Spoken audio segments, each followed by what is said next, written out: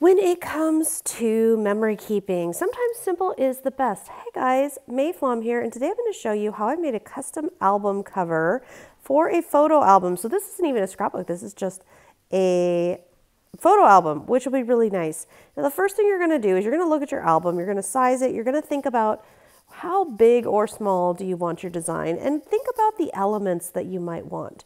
You're also going to gather your materials. For this project, you're going to want to use craft vinyl or sticker vinyl, whatever you might call it, but the kind of vinyl that is essentially a sticker. And you're going to need an album cover that will take the sticker vinyl. Now, just a tip, if you have a fabric album, you can use heat transfer vinyl and an iron and do a project just like that. So there's a substitution suggestion.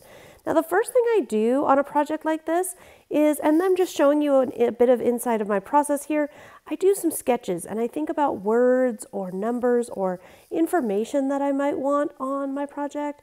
I think about size, I think about scale, I consider my project, and I also consider built-in designs. Now you can do a lot in Canvas Workspace on your computer, or you can just do this all on your machine. Now the first step here, I actually printed out the font I wanted. Just a tip, there is also a tool free for the scan and cut that you can utilize to do that way as well. But I wanted to show you how I scan it. So we're going to go ahead, go in here and scan to cut data, because we are scanning this and we are going to want to save this and then cut it out of something else. I always remember that by scan to cut data means I'm not trying to cut the paper that I'm scanning, I'm just trying to make a cut file, whereas direct would mean that you're wanting to cut out what you put in.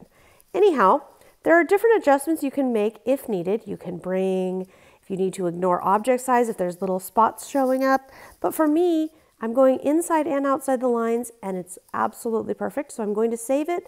I'm going to go ahead and save it to my machine, and you could also save it to a USB if you prefer. And that's really it. It is that simple to create your own cut file with something you scan into your scan and cut. Our next step, of course, will be to go in and get it, but we're also going to go in and get a pattern, because I came across a really pretty design here in my machine that I thought, you know what, this would be an absolutely beautiful background. I want this to be a part. Now, just a tip here, I'm going to be bringing in all of my elements, and if I do so at full size, it's going to be very crowded at first, and I don't want that. So I'm going to actually make this quite small to bring it in, and I'll show you why, because as we do this, what I'm going to be able to do is bring everything else in and do the edits that need to happen and everything, and it's going to be just a lot easier on me. Okay. So now we need to do a bit of editing, because we've got our saved file, our Smith family photos, as it says. However, the cut files can't be moved, because as you can see, every little red dot is in fact a separate cut. So what you need to do is select the pieces you want to keep together, in this case just the word Smith, and unify them. What this will do is treat the word Smith, instead of as, I don't know, 7 or 10, it'll treat it as 1. And then I'm going to repeat this process on each additional word. This way I can move things around and play with them without worrying that I'm moving, say, the inside of the letter P. Certainly wouldn't want to do that. So we're just going to repeat that until done. Then the third and final cut file I want for this is the numbers 2021. So I'm going in and picking a font. Just a note, you could do this with any of your computer fonts. There is that free text convert, so it converts from a font into a scan and cut file that you could use. If you have a font on your computer, you could print and scan, as I did with my words. You have lots and lots of options. But now I've got all of my pieces, so I am going to go ahead and enlarge my intricate floral background design to about 8 inches. And once I have done that, I am going to start playing with how is this going to look. Now I will cut the words separately from that background. However, I like to play with it like this so I can kind of get a feel for how it's going to look.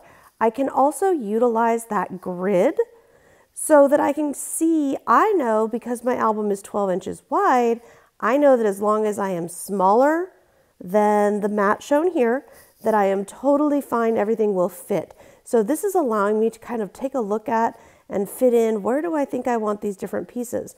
Now, something that I kind of noticed is, what if I took the 2021 and actually welded it together with the background design? Now, what that means is, to weld it, it will eliminate any overlapping cuts. So the 2021 will kind of become a more subtle part of that background. And the way that you would do that, there's a lot of different options here, but the way that you would do this to get these to weld, you would select those two items, then in Object Edit, you click Weld. Now you're going to pause here and really look at it. If you like it, keep it. If you don't like it, what you can do is click Cancel, and by clicking Cancel, you are eliminating it. I can see the 2021 here, and I think it looks really, really cool. But let's say I want to resize. Well, what I can do is go in here and ungroup them. So I can unselect them. There we can pick or unpick whatever we might like. And then I can go in and edit and change the size, change whatever I might like. So you're not trapped. If you try to weld something and it doesn't work or you don't like it, just hit cancel and you can go make your edits as I'm doing here. Then you can go back on in. You want to select those two pieces again and weld them again and see how it looks. And if you like it, or once you're satisfied with it, you're good to go. So once I have that done, I know that I'm saying okay to weld. Now we're ready to cut. It's really that simple. So I'm moving that piece up and I'm moving my Smith family photos. I'm going to move them across the bottom. But first, I'm going to change their sizes just a little bit. And just a tip, I'm noting the height. I want the Smith to be a little larger than the family photos. So I want family and photos to be the same height. That will give them an equal looking size versus the width. The width, because there's different amounts of letters, different size of letters, that's not as consistent. But I'm looking at this and making sure, do I like this size? I'm just double checking. Can't hurt to double check, right? So I'm just double checking I like the size. I think I have a design that's going to work here. Okay, once we're satisfied with it, once we like it, then we can go ahead and place everything for cutting. So I am going to put, I have a small, about 3-inch high strip of black vinyl that I'll put across the bottom. And then up at the top, I will put a piece of 8-inch by 12-inch vinyl white for the background. Once everything is great, once we're satisfied, now note that little blue button in the middle there. If you need to scan your mat to verify your material, you certainly can by pressing that button. Super simple, one step. Otherwise, you're ready to cut, and you want to make sure that our half cut is turned on so that it is only going to cut the vinyl, not the backing sheet, and then you let it cut. And this particular set of things is about 8 minutes, a lot of cutting, but there you can see my 2 colors of vinyl. You can see it's getting going. It's so exciting. Love it. All right, now it's just time to assemble. Now, the first thing I'm going to do, I'm actually going to cut my words. I can see where the words are, and I'm going to cut them apart simply to make it easier on myself for both weeding and transferring. Weeding just refers to removing all of the material that you do not want to transfer. So I'm going to start by doing the outline here and just start at a corner and pull away all of the pieces slowly and gently because we don't want to tear anything. Slowly and gently just removing all of those pieces. Look how pretty that is. This machine can cut so small and so detailed. And then I'm going to take a little pick tool that's available for purchase from Brother, those great little pick tools, and I'm going to repeat on all of the pieces. Once everybody is weeded, once everybody is ready to go, I am ready to put this onto my project. So the first thing I'm going to do is make sure everything is good to go, and then take my transfer material, which is what you see here, the grid. So this will pick up my vinyl sticker and help me move it or transfer it onto whatever my project surface is. Now you're going to want to really press. Sometimes it takes a little more than others. I feel like it sometimes can depend. The transfer material can be used over and over again, but sometimes I feel like the newer it is, the quicker it picks up. And if it's been used a few times already, sometimes it's a little slower. But here you see, super easy. And yes, we're a little bit in fast forward just because this can take, I really take my time here to look at it. I love that the transfer material is clear so we can see exactly where we're putting things down.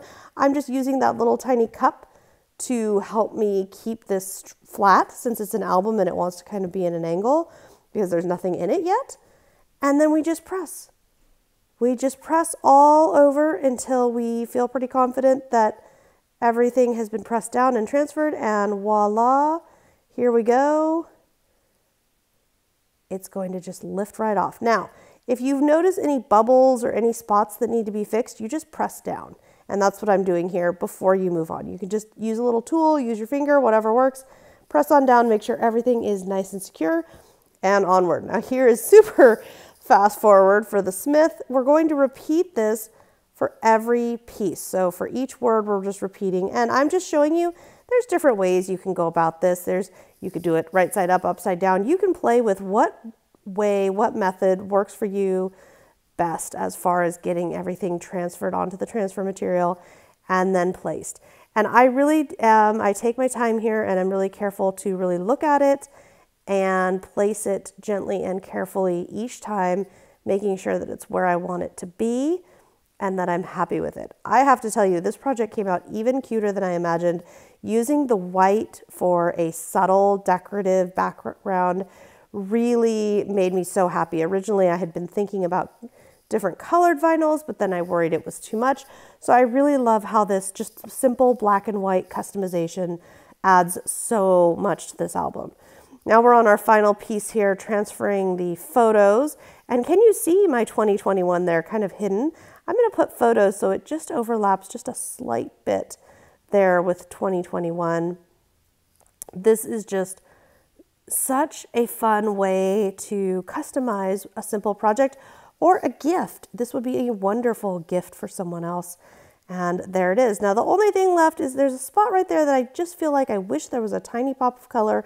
I could go and create something, or I have little paper flowers that should hold up really well to being on an album cover. So I'm just going to add a little bit of liquid adhesive to this one and glue it right there, just as a fun finishing touch and a bit of color. You could add a lot of different things. It could be a button, it could be some sequins, some rhinestones. I mean, there's all kinds of fun things that you could add as well. And then let this dry and it's good to go and ready to fill with a wonderful